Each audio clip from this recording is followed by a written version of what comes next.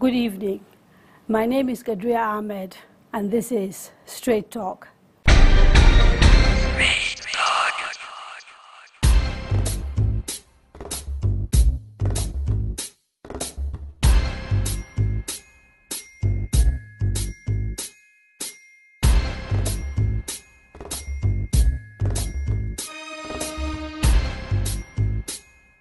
My guest today is a soldier who rose to the rank of general in the Nigerian army. Educated in Nigeria, India, and the United States, he ruled Nigeria for 8 years and is arguably one of the most controversial leaders in the history of the country. His actions have had significant impact on Nigerians, and theories abound about several key moments in his time as head of state. His previous answers to questions raised have done nothing to dispel the speculation. More recently, there have been contradictory reports about whether he supports President Jonathan's bid for another term in office. On Straight Talk today, I am very pleased to have with me retired General Ibrahim Badamasi Babangida. Mr. President, thank you so much for coming on the program. Thank you.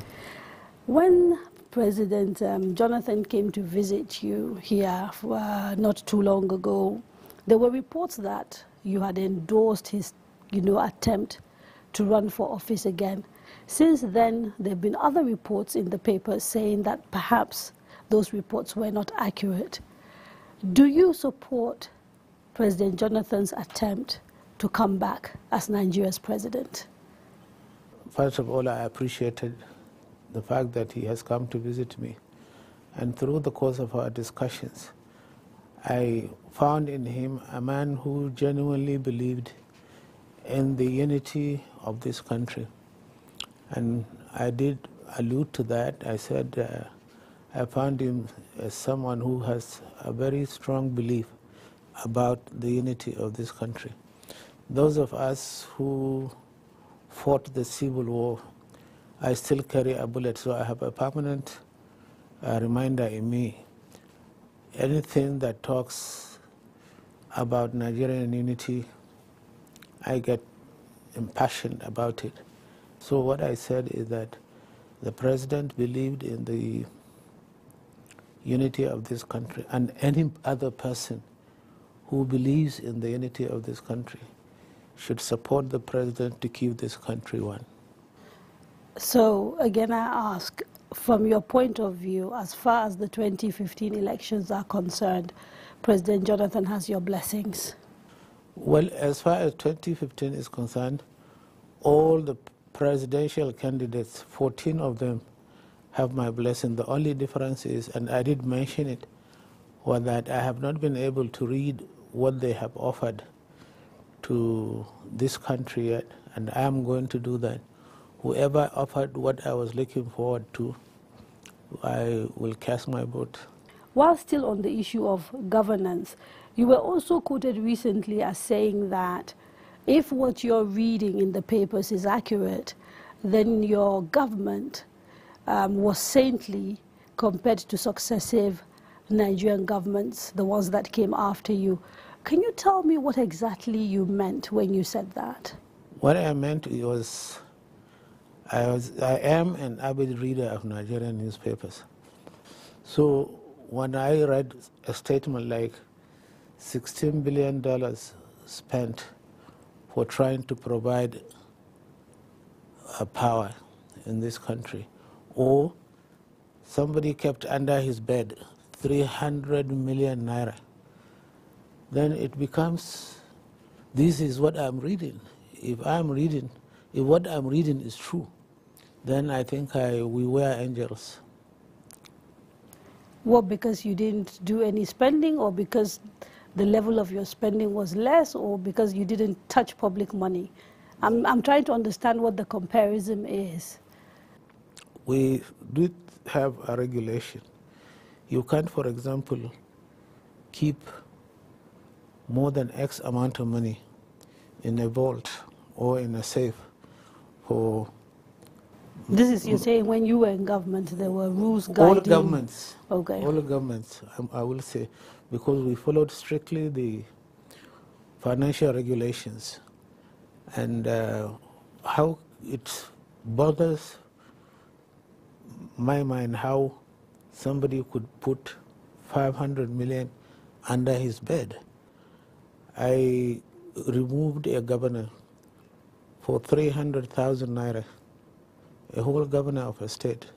Removed him, simple, because he overspent what we have given him as the limits of security expenses. So that's how strongly you feel about corruption. And yet there are allegations that your own government wasn't squeaky clean. Obviously, the big story is the Okigbo report that people keep coming back to, the Gulf oil windfall, 12-point-something billion that they say was squandered during your time. First of all, that report was set up by, may his soul rest in peace, Sani Abacha. And the time he was given to investigate the period 1986 to 1994. So this is a period of 8 years. And when late Pius Okigbo submitted his report, he said between 1986 to 1994, 12.4 billion accrued to the federal government. Nobody could deny that.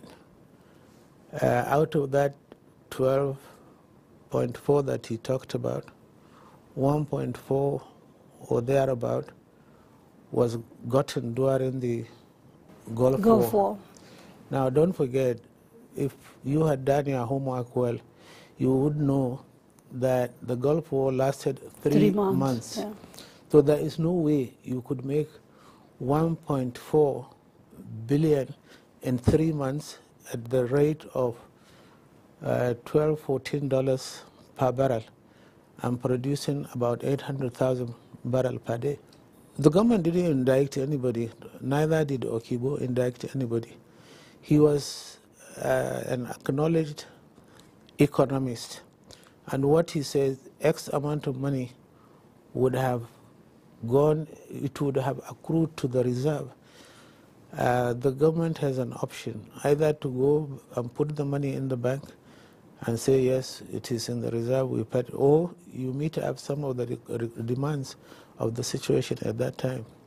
Considering that you ruled Nigeria for 8 years as head of state and as president, do you take any responsibility at all for the state Nigeria is in today? Well, you take responsibility for anything, either good or bad. That's what leadership is all about. And so far, I think as far as I'm concerned, I take full responsibilities for all the actions that we have done. Let us take a quick break. Stay with us.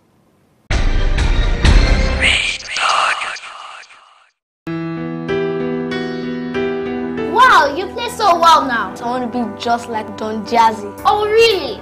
Milk for you boys? Thanks, Mom. Thank you. You know, he even drinks Loyal milk every day, too. How do you know that? Let me show you. He's out there. Let's go play. Hi. You want to play? Calcium fortified Loyal milk nourishes the body and helps to build stronger bones. Now that keeps my family active every day. That's why I made the switch to Loyal milk. You too can make that switch. Loyal milk, it's what's inside that matters.